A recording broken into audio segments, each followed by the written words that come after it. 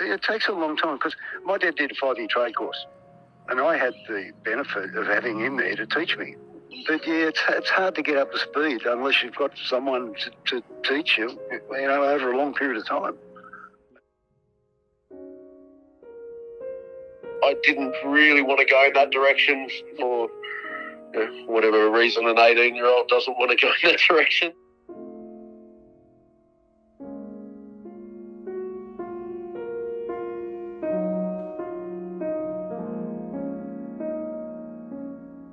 It really comes down to brands like Yamaha and Kawai and to a lesser extent Steinway, and to start training technicians and have a proper avenue for someone to start as an apprentice and move through to a qualified technician.